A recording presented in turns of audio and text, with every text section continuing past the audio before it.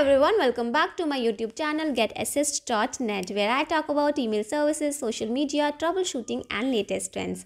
In today's video, I have something different to talk about. Today I'm going to talk about guest posting and how you can get benefited by using the technique of guest posting. Alright, so guest posting is whenever a third party visits your websites and asks about a guest post that they want to do on your website with a do or no follow link, that is known as guest posting. All right, so yeah, guest posting is a process of writing content for another company's website.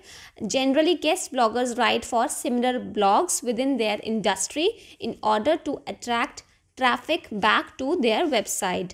So by this way, they boost their domain authority using external links to high authority domains. So whenever someone visits your website, he is known as a guest, and if he wants to post on your websites any article or blog, and if he asks for a do or no follow links through the post that he makes on your website, that is known as guest posting. All right, so in the market currently there are different type of guest posts like paid ones and free ones. All right, so through the guest post you can get a lot of benefits for your website, and it will also help your website to rank higher.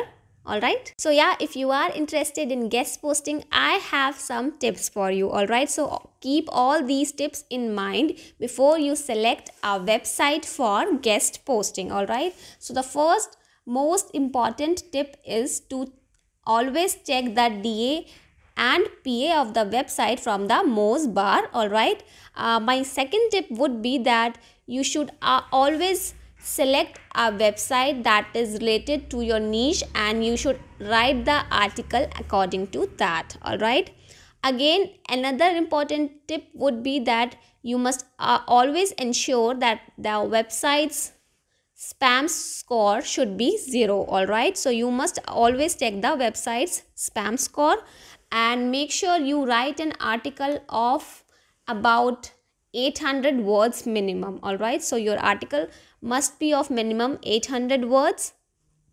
And before you submit your article for guest posting, make sure to check your content thoroughly. You can also use tools for that. All right, and make sure your content is unique and free from grammatical mistakes. All right, also the image you are using in your article should not be copied.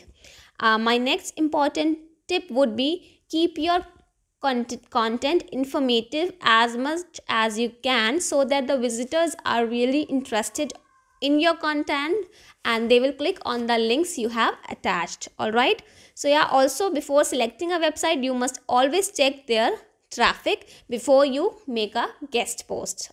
Alright, so yeah, that was all the information I wanted to share with you all about guest posting and some important tips about that. If you found this video useful, make sure to hit the subscribe button, and yeah, if you want further information regarding guest posting, don't forget to check the description box for social media links and contact information. Alright, and I will see you in my next video.